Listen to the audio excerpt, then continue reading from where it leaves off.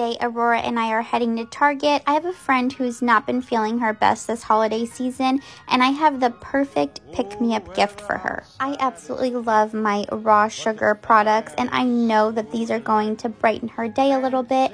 So I'm just grabbing a few of my favorite scents. I'm grabbing some supplies because I plan to make her a cute little gift basket that will cheer her up. I stuck with a more neutral theme and I wanted to add in some glitter, but this wrapping paper was disastrous. Look at how much glitter. That's okay. Little sparkle goes a long way, right? I am adding in my current favorite scent, which is the green tea, cucumber, and aloe vera, just to kind of give her that calm she needs. And then I'm going in with the lemon scent to brighten up her day.